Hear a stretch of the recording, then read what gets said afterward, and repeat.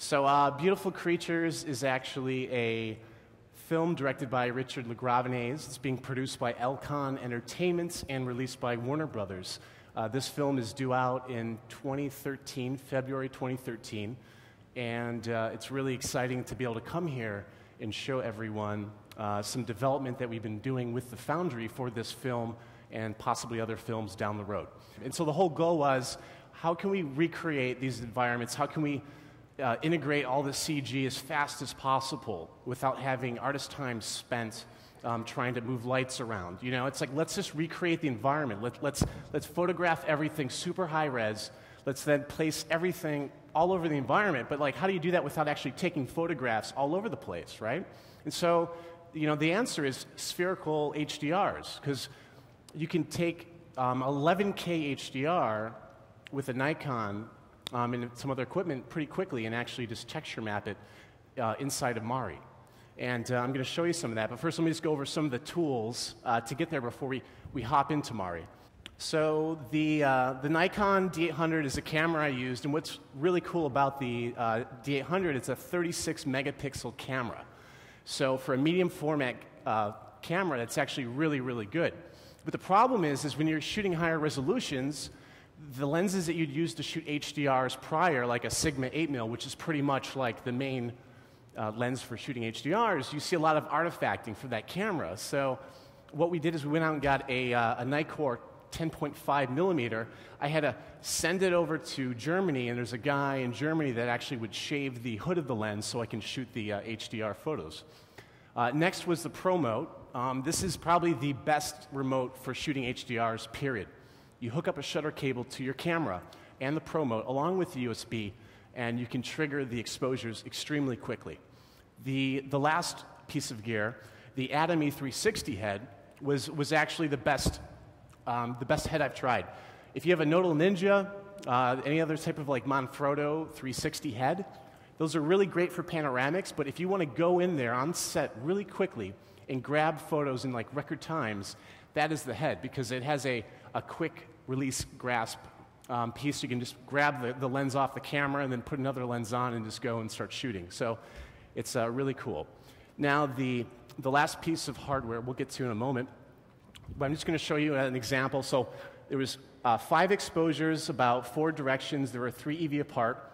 Our quickest exposure was 1/8,000th of a second, and the slowest was half a second. You know, it'd start off with either f11. If it was too dark, I'd go probably to like 5/6 for my f-stop. One spherical HDR with this setup is about 20 seconds and gives you a 11K HDR.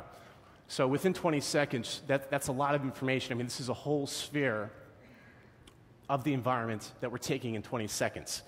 So what that will allow you to do is basically grab the whole environment really, really quickly. This image is a little more sharp on this display than this projector. So this is 11K zoomed out, and now we'll just kind of like go into it. So you can see this would be like the 1-to-1 of the 11K image. Now the next part is the Faro Scanner. So this is a small portable LiDAR device that shoots a laser, basically, 360, 150 meters for range. It also does full color. So you can have a big point cloud of your sets, of your environments. You can scan cars with it, trees, your lunch, pretty much anything you want. And it's small. So you can carry the Nikon camera with a tripod in one hand and then have your 3D scanner in the other. This is also half the price of a Leica scanner, which other productions might be used to, half the price and a quarter of the size. So this is the Faro Scene software, and when you take the raw scans from the scanner, this is what you bring it into, and the whole point of this is to actually register everything together. So you take multiple scans and you marry them together and you get perfect accuracy lining them all up. The Faro is one of the only scanners that has a sphere tracking system, so you can grab a point from any of the spheres and get them completely lined up in space. So this is one of the sets from the film. You know, like I said, we scanned every set because we didn't know what we might need later on. So having the option to rebuild anything from the film in 3D is great. So once I export the actual scan data, I bring it into Geomagic, and what Geomagic does is it does a few things. You can modify the point cloud, but you can also reduce it. Geomagic has a really cool noise function where you can interactively adjust and separate the point clouds, remove the noise, and then mesh the geometry. So it was really great. I tried a bunch of programs and found Geomagic to be the best to actually handle these sort of operations, which do not exist that well in other programs. So you can see right here, we're just interactively adjusting, and the blue little dots, the noise that we want to remove. And so with a click of the button, see, most of them are all now gone, so it's cleaned up. And then here we have the meshing of the geometry.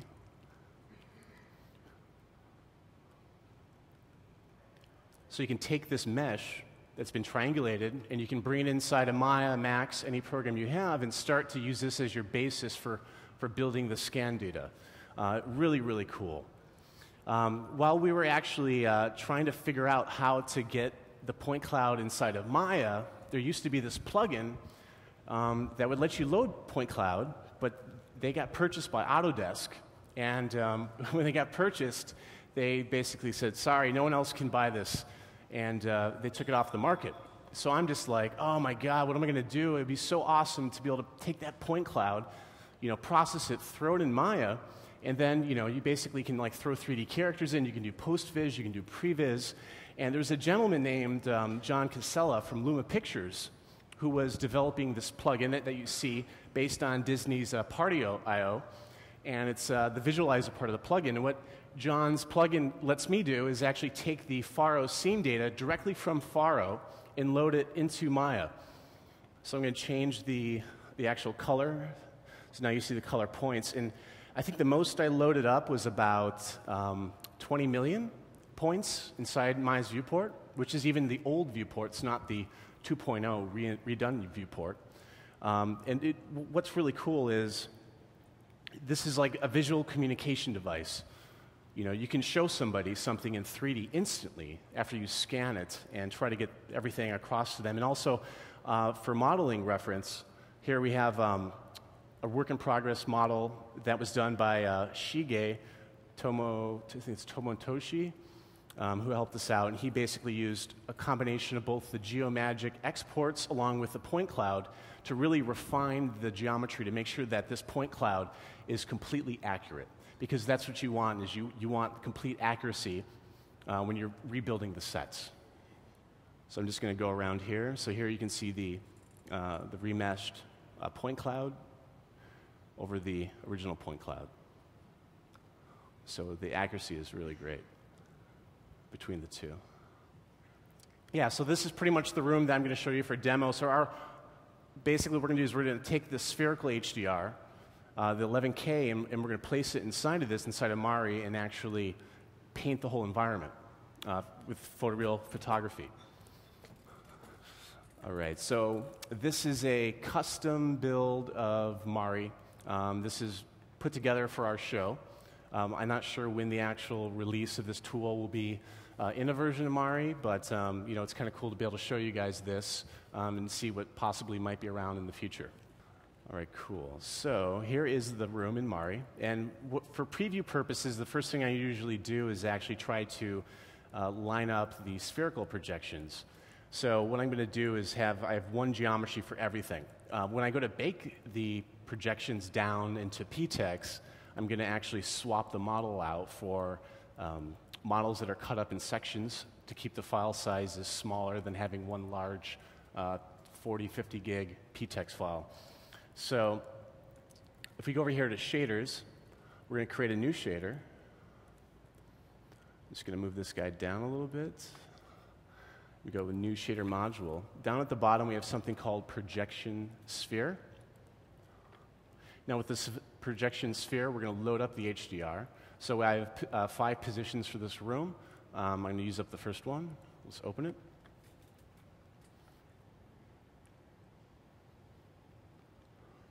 So this is a 250 meg EXR, and when it's uncompressed, it comes down to about a gig into RAM. There's a few little adjustments we're going to be working on to actually have it so I can load up 20 or 30 of these and then have them bake down from the 11K.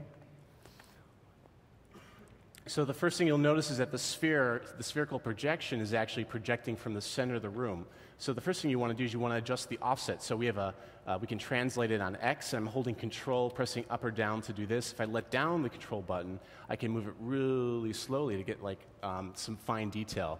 We also have the Y positioning, and you can see here I can start pulling it up.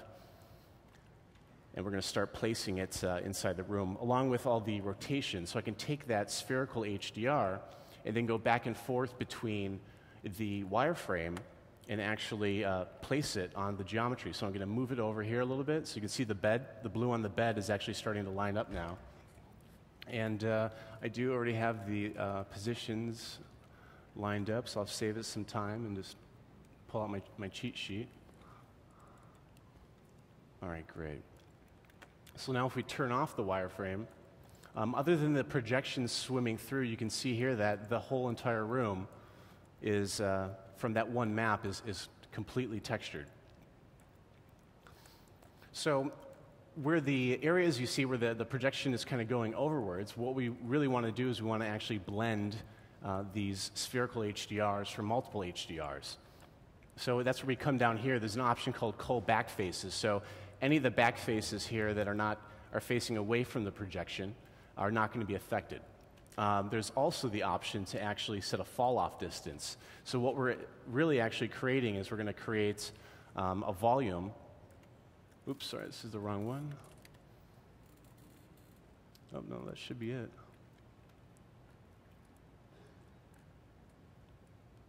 Yeah, here. So here we have like basically a small little volume of the HDR. And what we can do is we can project this little HDR from here. I can grab one from another location, which is right in this area, and then we can start basically filling up the room really quickly with this high-res photography. So to be able to actually do this interactively in real time inside of Mari, this is really where the magic happens when it comes to doing this, along with being able to actually paint and clone areas or warp them together. So this is really, really neat. What I'm going to do is I'm going to show you another version of that shader, which is called a masked spherical projection. And that will let you basically paint a matte to go from one to the other. And we're just going to load that up. All right, so here's a few other HDRs, and we're in the corner of the room. And so what you're going to see under our shader is we have two positions. So we have position 5 and we have position 4. Under our channels, we have a position 4 matte and a position 5 matte. And so these are going to be solid white. So the whole idea is we grab a paintbrush, and you can see, like, for instance, right here, there's supposed to be a little ball of Christmas ornaments. So this spherical HDR that's placed right here is kind of like projecting through it. So because I have the other HDR, which is taken from right about here, I can basically paint a matte and go from one to the other, like really, really quickly. So you can see here we're getting the actual projection that we want. And we can just paint out the chair that was kind of swimming through that area. And so right here on the ground, we can paint out the other pieces of the tripod that was showing up. Or if I look over here on the other side, we can grab a more accurate projection from one of the spherical photos that was actually taken from this area. So really quickly, you can start really piecing together this environment, shooting your photography extremely quickly, along with having the scan data, everything working together and then coming through inside of Mari. It's a really, really quick process. And one of the other things you should notice is that when I expose up or down, we have the full floating point range of those HDRs. So this room can be used to actually light your CG, to get all your accurate reflections, to turn on GI, to basically have the most perfect integration of CG elements that have been rendered out to match plates. You can use it for a lot of things. One of the things that we're finding out is that the photography is so good that we're able to, instead of having pickup shots for the film, we can take the scan data, process it, and then the director has a lot more creative freedom to actually create the shots that he wasn't able to pick up when we had a production. So what happens with that is if they wanted to shoot another angle or more coverage, they would have to actually put the sets up again, hire a whole crew, and then you have to go back and start shooting. So this definitely gives everyone on this production a lot more freedom to do what they want creatively. So I'm going to close this out, and I'll show you the work in progress. Now, I wouldn't consider this finished piece by all means, but I think it was good enough for a tech demo and to actually get the workflow kind of figured out, because I've never really used a spherical projection inside of a paint package and have it actually work, so this is kind of cool to actually be doing this so quickly. You can see here, this is a work in progress of the room. We have pretty much everything projected all over, and there's a lot of detail. Like I can fly into this comic book, and with the PTEX, you can see that the resolution that you have to play with is really unheard of. And when you mix this with like depth of field, if we have any objects that are going to be reflective and we want to add some moving highlights, we can basically paint that separately, and then in V-Ray we can add our shaders and physical camera and have something that's like a world that's like completely accurate in terms of the look and capture of the set. But it just picks up so much detail. And one of the other things is there was a few areas where I had to actually use a camera system where I use non-spherical, and you can always take the non-spherical images just in case you want the extra detail with that. Fabio Zapata gave me a hand for this demo to basically help me with the camera lineups, which was really fantastic. But you can see out here, we have this background outside that we just placed for some parallax, and everything was painted with the full range inside of Mari. So it's actually a really, really cool tool, and I'm looking forward to showing all of our vendors on the show how to use this technique along with finaling shots for the film using some of these workflows. So it's pretty cool. And what we'll do is if we go back over to the other monitor, let me show you some test renders. So these are some physical camera renders inside of V-Ray. Not complete at all, but you can kind of get a feel of the actual room and see the wireframe on top of it. So all the depth of field and paint work, and it's actually kind of cool to be able to do this with Mari. And you could put the camera pretty much anywhere you want, as long as you have the photography for it. There's really no limitations that we've found yet, but it's still a work in progress. And that's pretty much it. So I hope you guys enjoyed the demo and have a great rest of your time here. Thank you.